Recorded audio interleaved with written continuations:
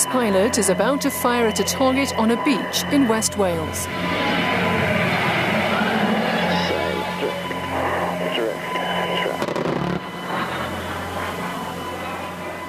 We carry one gun. He fires 1,200 rounds a minute. Dave McBride is the first of the pilots we've been following to make it to the final stages of training at RAF Valley. This is the most demanding phase of the course. When you come onto the range, you flick your switch guard up to the dangerous position from the safe position. Dave has seen combat before as an RAF navigator. As a pilot, he'll be firing the weapons himself. The bomb itself is a 3-kilogram bomb. Apprehensive, yeah, just because it's still fear of failure, you know, you never know. The course, the learning curve on the course is massively steep here.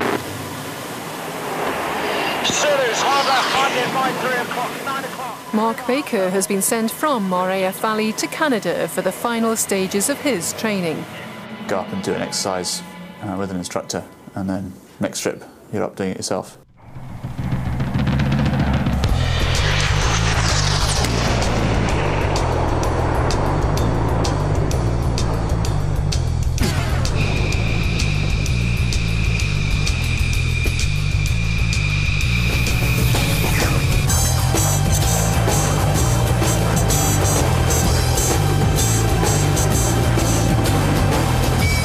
It's open day at RAF Valley.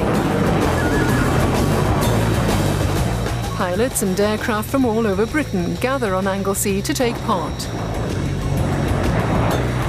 The star of the show was the F-15 Strike Eagle, the state-of-the-art American fighter bomber. As aeroplanes go, that is sex. I think most people would agree.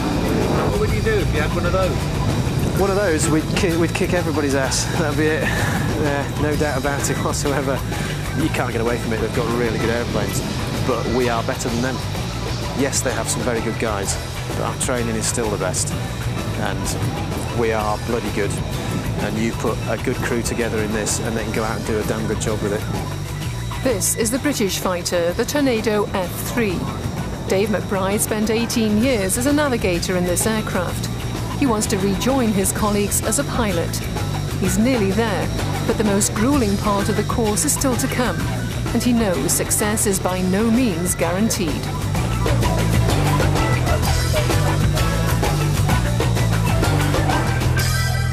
You are taking our young pilots close to the point of mental saturation. An awful lot of people get out of the aircraft having been flying for 30 or 40 minutes, and they are dripping with sweat. It is not just the physical effort, it is the mental strain that goes with that exercise. You're asking a question.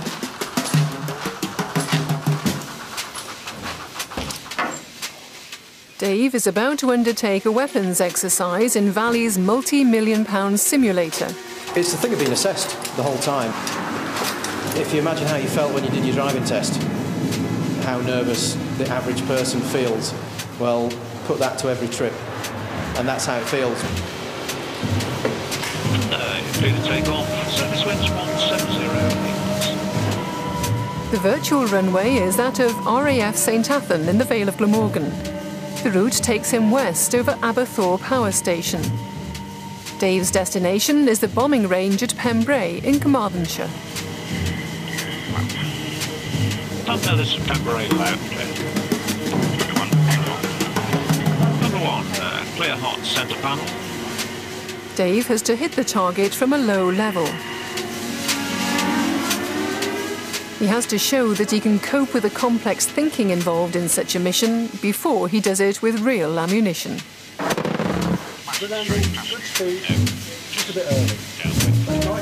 Dave gets points for every hit, but that isn't enough. He has to be consistent in his technique. The RAF invests a lot of time and money in these pilots. Training costs millions. A frontline jet, over 30 million. They need good results in return. That's nice. 5 hits.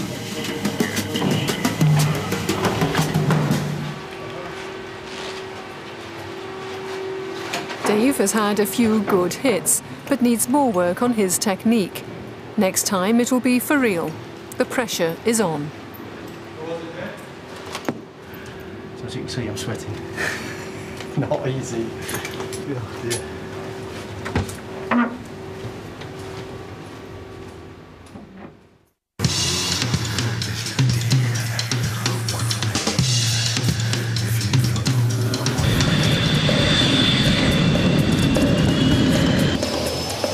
The Four-Wing Air Force Base in Canada. Mark Baker is joined here by fellow pilot Lee Ahern for the final part of their combat training, because Valley can't meet the RAF's increasing demand for fast jet pilots.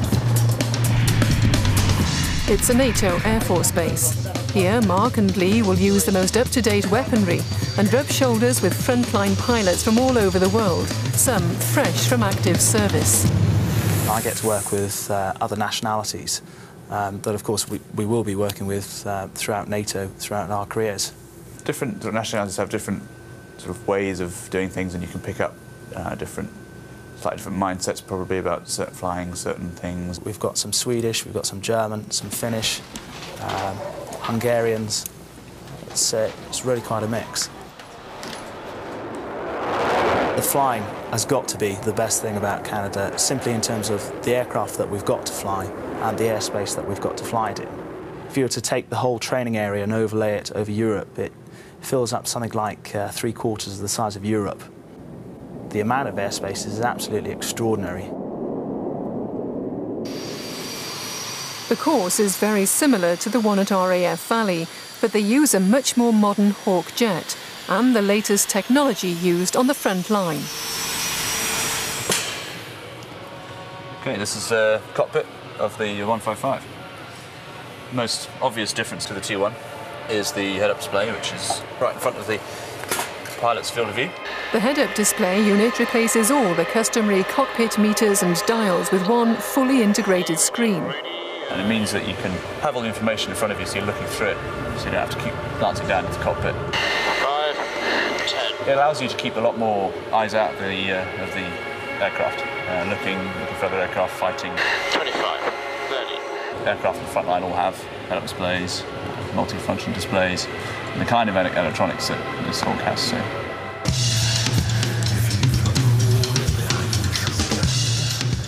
Lee is preparing for a training sortie in the Hawk. His instructor is Danish. The mission, low-level flying. The RAF are world renowned for their low-level flying, and if there's a job generally to do at low level, we'll do it, and we can do it because we train for it, and historically we've got the experience of doing it. So low level particularly is what I enjoy. You know, legalised hooliganism really, best kept secret, 420 knots at 250 feet and bombing targets. It's brilliant.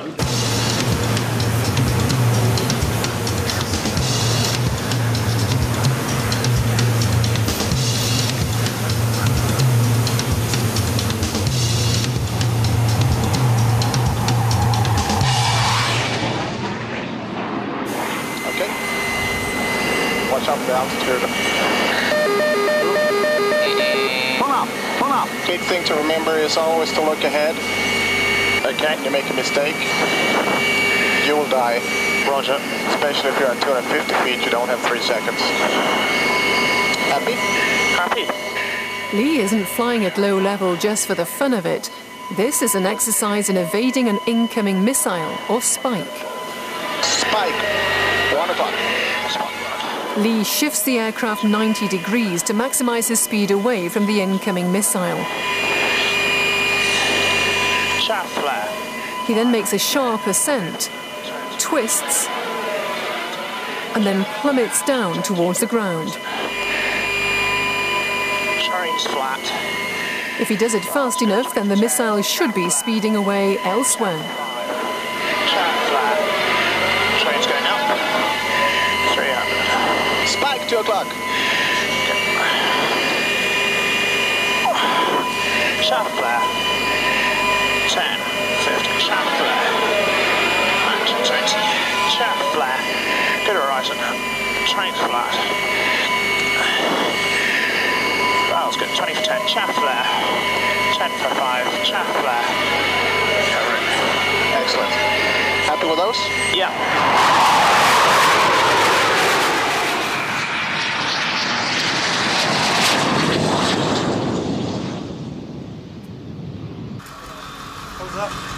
Oh, excellent.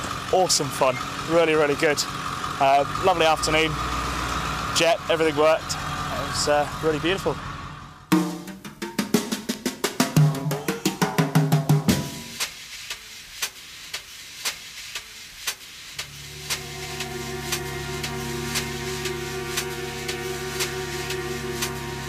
Back in Britain, the pilots of 19 Squadron have moved down to RAF St Athan in South Wales. The Hawks are being prepared for a mission to the bombing ranges of Pembrey.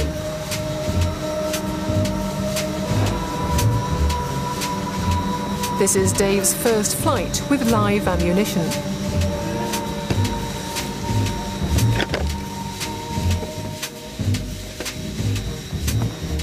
They're flying at 7 miles per minute. If they literally make a major mistake, it could have fatal consequences in seconds. That alone is going to focus your attention. Hey. You've got the pressure of the fact that you're hurtling around in this fantastic little sports car of a Hawk, and now with weapons on as well. So the last thing you want to do is make a mess of something, switches in the wrong position, and have a bomb come off the aeroplane in the wrong place. So put all that together with the fact you are being assessed the whole time, and the fact that if you fail a trip, you're then on to the start of the slippery slope.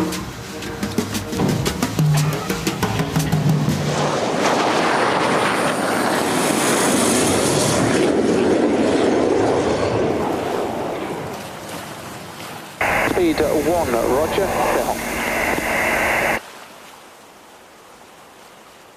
729, clear hot straight, surface wind 11 o'clock, 10 knots.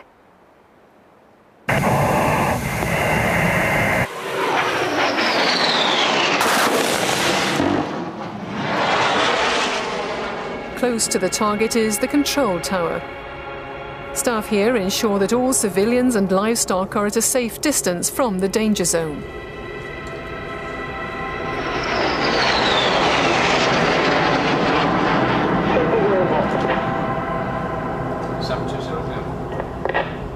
They also monitor the pilot's accuracy. The demands are high. First Dave is shooting bullets. The gun sight he's using is a small inverted T in the upper third of the screen.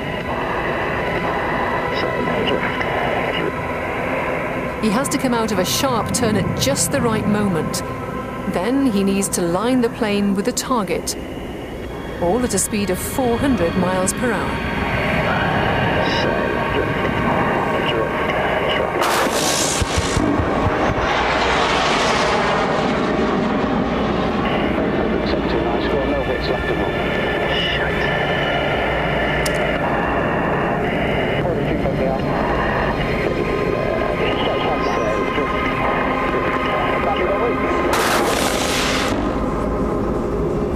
Score 6-6, slightly left to centre. Bombing is even more demanding.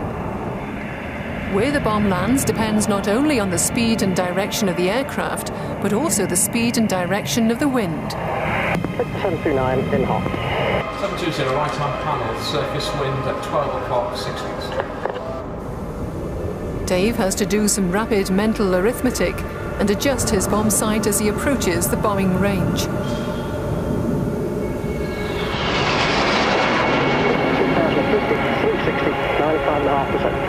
729 in hot, level FRA.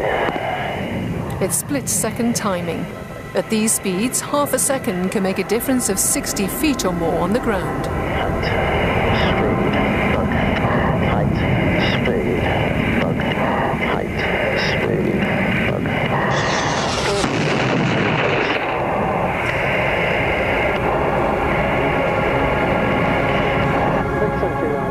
bug. Given all he has to think about, his passes are remarkably accurate. It's good, bug.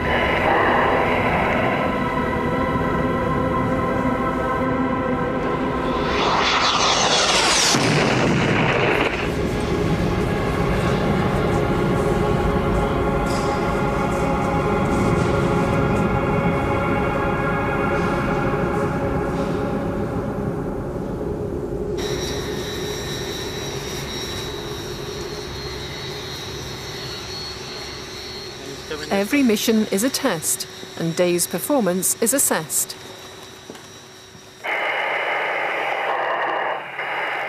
Every element of the sortie is recorded and can now be minutely analysed. In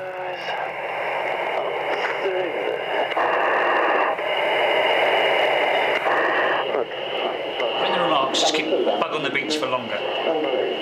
That's it, it caught me out was the speed of it coming through the tunnel. Speed was reasonable. So it's good technique. Let's see how your pick conditions work out. Rest of it was nice, good heights and everything.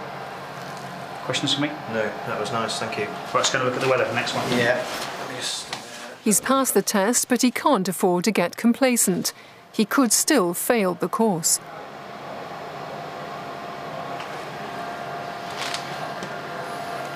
There we go, all over. That was good. Came out as a nice trip. So, satisfied. Good mark, good score on the doors. Bombs are not too long, which is good. So I'm going to head off and see what the weather's like for the solo.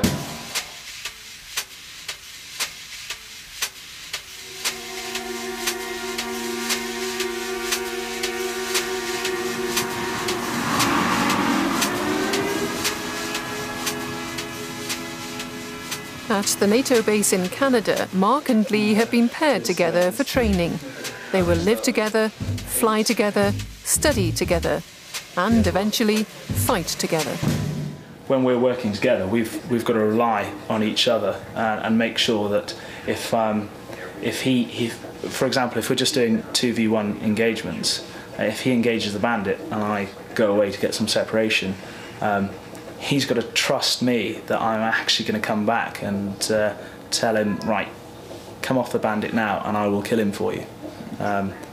And when we actually get into a real wartime scenario, you've got to have supreme trust in the person that you're with, that they will actually do that. Affirmative. Stand now. And shooter 1 has sight on, run when able. Cool. Break right. Bandit, you're 6 o'clock, 1 mile. 2-1, tally. Obviously, I want to get to the front line. I want to get to a combat aircraft, and I want to be part of the elite. If at some point I am called to go to war, of course I will go. But I'm not looking forward to it, and I don't relish it. Shooter 1's tally visual. 74. It is what we train for. You try and think about it all you can. You think, what ifs? I think it's virtually impossible to say before you're actually in that situation how you're going to feel, at the exact moment when you're up in the air and dropping whatever onto targets. When I was a little boy, I used to see the jets flying down the valley, and I used to look up and say, "Look, Mum, Nan, I'm going to fly one of those one day." And they were like, "Oh, of course you are." And 20 years later, I actually did that. Massive sense of achievement. And shooter 1 is offensive. Shooter 2, tally visual. Shooters, hard left, bandit by 9 o'clock, 3 miles. We don't undertake this lightly. We don't go into it without thinking about it. But there are good times to be had. The flying's great, and it's something that will never happen to me, so they say.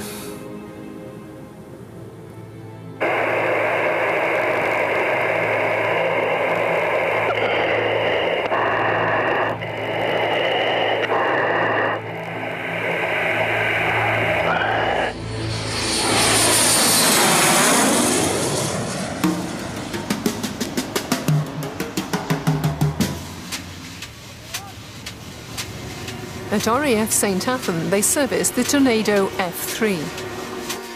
Oh, flown that one as well. Z8559, yeah. Dave was a navigator in this very aircraft. It took him to the front line where he saw the harsh realities of war. It brings back lots of memories.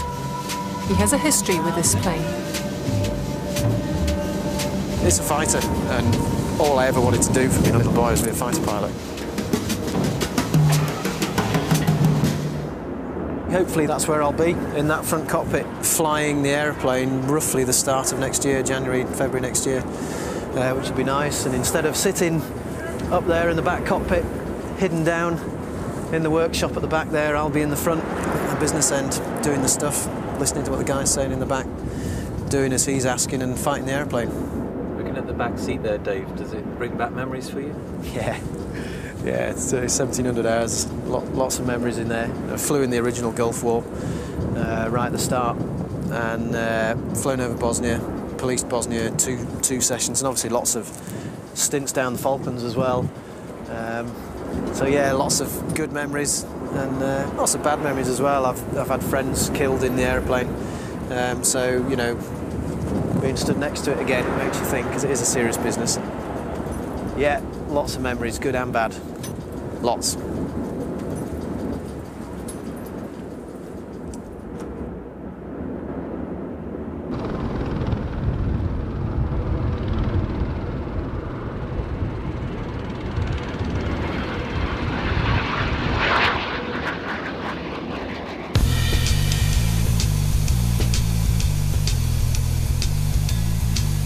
Dave is nearing the end of his training.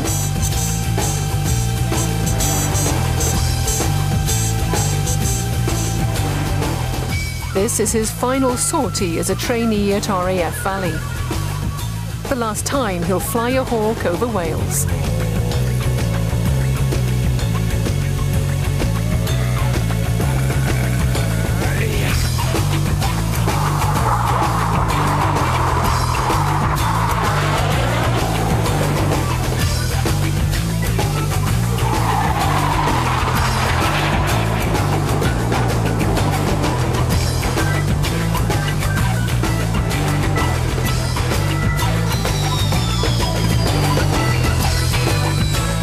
It's almost a year to the day since Dave first sat in the cockpit of a Hawk jet.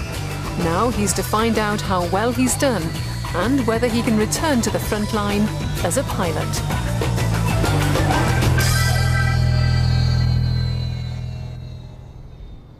The powers that be are meeting to make that crucial decision.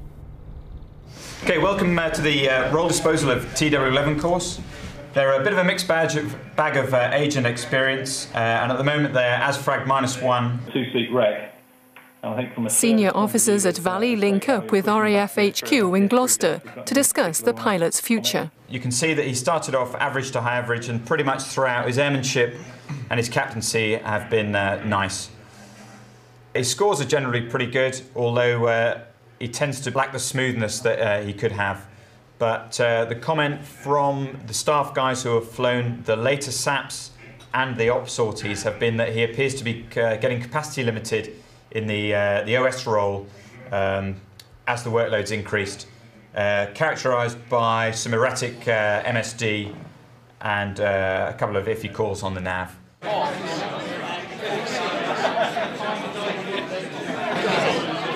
Dave and the other pilots are in the officers' mess, awaiting their fate. Very nervous, very nervous. Because what we're about to see is potentially life-changing situation, you know, whatever aircraft we end up on. Everybody's just been looking more and more grey and ashen as the day's gone on, waiting for this. And in an hour and a half's time, we're going to know where we're going. It would be too easy to merely tell the pilots which aircraft they'll fly. Instead, they face a bizarre ritual involving the Wheel of Fortune, a football, and a lot of alcohol. Is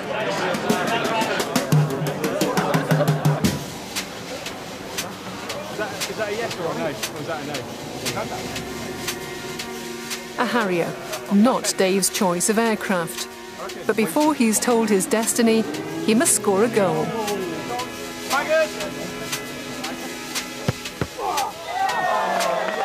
And for every wrong aeroplane, there's a shot of alcohol.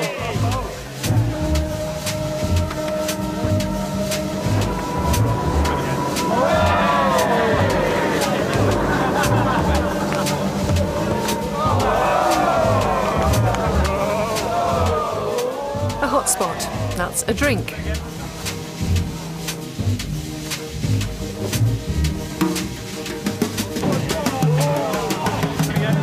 He's landed here before.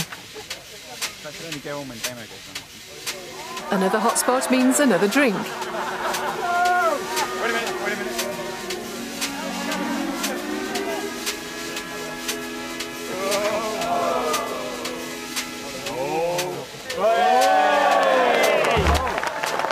One pilot after another is put out of his misery. Dave is the last to find out.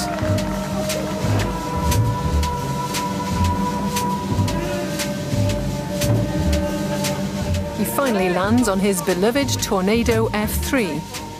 This is the aircraft he desperately wants to fly.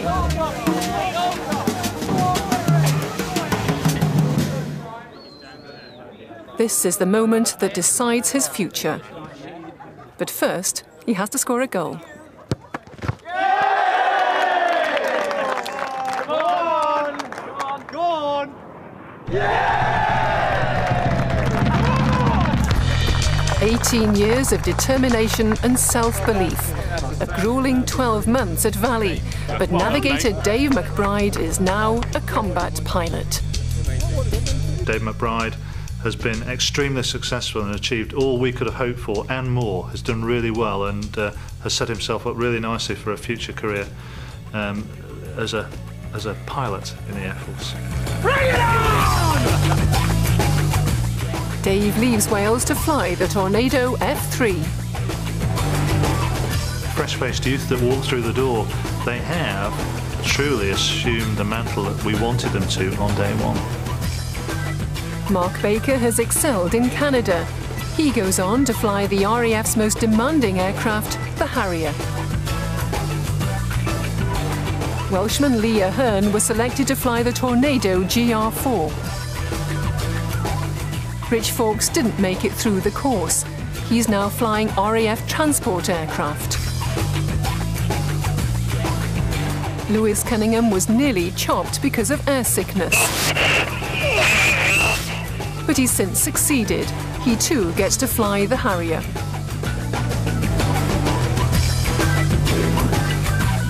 The pilots have experienced hardship, frustration, tension and elation. They leave, but the work continues at Valley. Training ordinary people to do extraordinary things.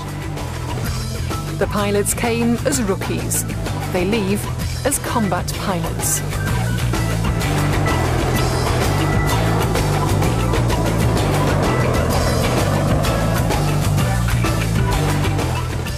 There's a chance to win a VIP day out at RAF Valley on Anglesey for yourself and 3 friends. Just log on to bbc.co.uk/combatpilot.